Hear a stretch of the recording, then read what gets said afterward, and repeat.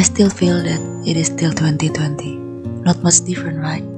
2021 is 2020 part 2. I started to feel that time is really an illusion.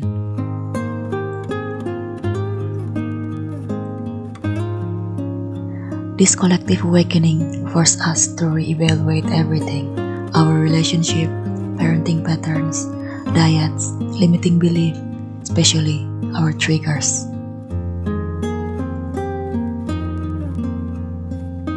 I know most people dislike it when they are confronted by their own triggers, especially during this sensitive time.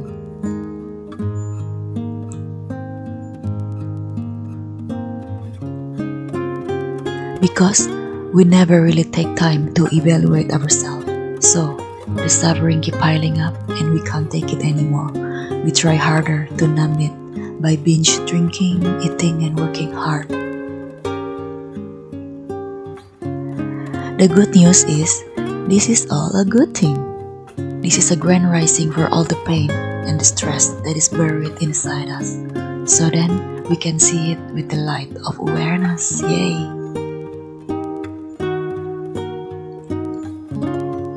If you think that you need to change something, start from here. Changing your perception and the way you look at suffering. It is here to teach us and prepare us for our greatness. It is not cliché, it is not a theory, it is not some bullshit, it is not some kind of empty promises. It is just the way it is.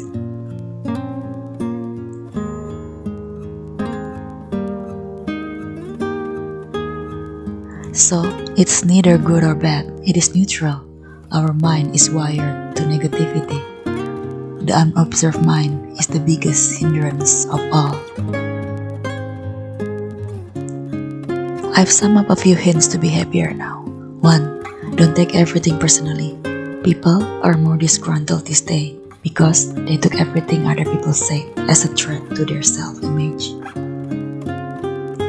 We are living on the edge. We are easily swayed because of others. We are on the fight or flight mode mostly. We are at war with ourselves, even though we are lying in a king-size fluffy bed wearing a satin PJ. We are afraid to meet the parts of ourselves that is not lovely. Well, this is your chance. This is the perfect time to shift and grow.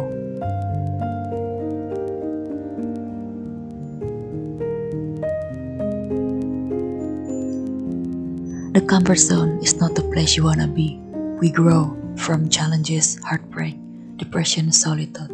Somehow, in the middle of it, we found stillness and bliss.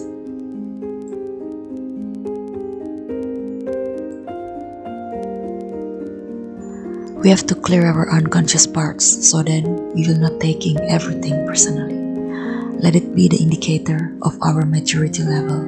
The more we heal, the less dependent we are to external things. Find the root of pain that is linking to what others mirrors back to you. It is not about the person. The person is only a messenger. You should give thanks to them.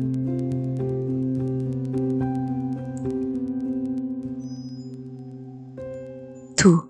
Let others choose their experience without judgment. What do I mean by this? We unconsciously gave unsolicited advice to others. Let's say someone thinks that COVID is a conspiracy theory and we totally disagree.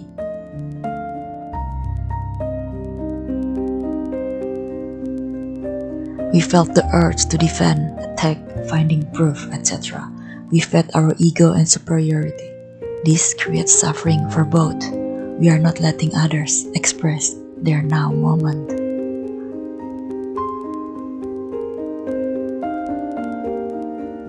As painful as it may feel, that person's perspective is not our concern. Let them having what they want. We can say, I honor your perspective, but I chose not to engage in it.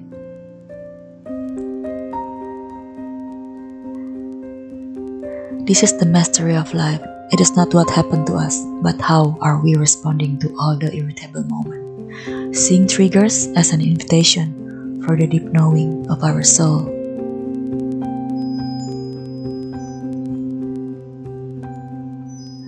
There is no shortcut to evolution. One must be willing to embody all the process, to be cracked open and transformed.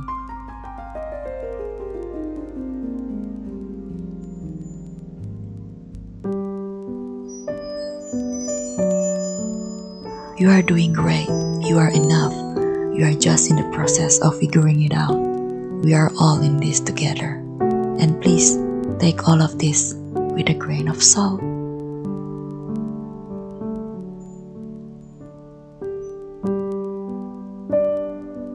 Everything is always good. Nothing is ever bad.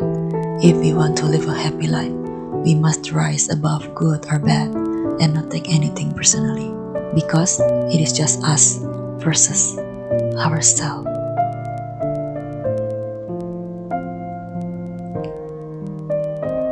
Thank you for watching this video. Have a meaningful day. See you again soon. Bye.